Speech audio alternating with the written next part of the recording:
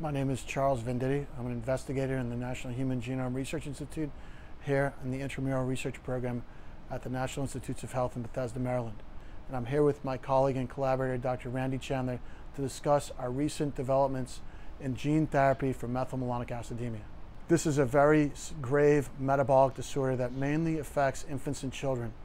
And unfortunately, despite all conventional dietary and cofactor therapy, is lethal in many children. We're using adeno-associated virus to basically deliver the gene that's defective in methylmalonic acidemia, and the virus is just like a car that delivers the passenger, which is the correct gene sequence for the genetic defect. Our early studies, preclinical studies in our mouse model of methylmalonic acidemia, which is an early lethal model of the disease, the mice die within the first 24 to 48 hours of life.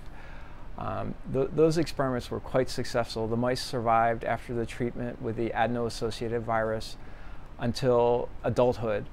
Unfortunately, we began to observe an increase in liver cancers in the mice treated with the AAV at levels that we hadn't observed in our control group of untreated mice. The mice developed cancer at a rate of between 75 and 50% compared to the control mice, where only 3 out of 51 of the mice developed cancer.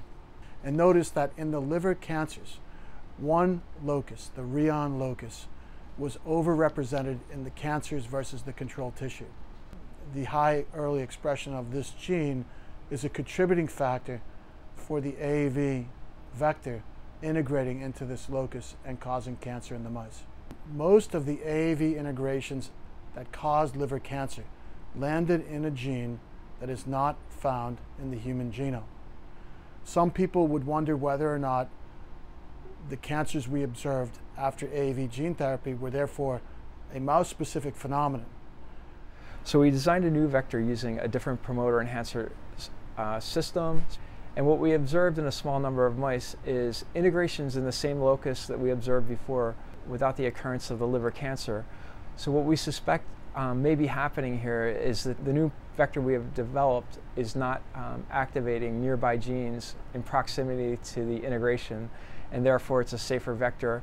But since we've only studied this in 10 mice, we'll have to perform more studies before we can be sure that this is indeed a safer vector.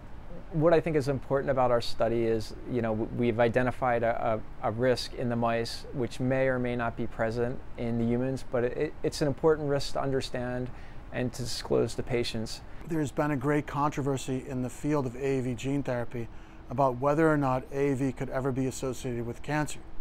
And our results clearly prove that it in fact can be. We feel that these studies will help us move forward to develop safer gene therapy for methylmalonic acidemia, because we have defined a very important safety parameter related to the AAV gene therapy in our mouse models, which is critical to understand before we move to human patient trials.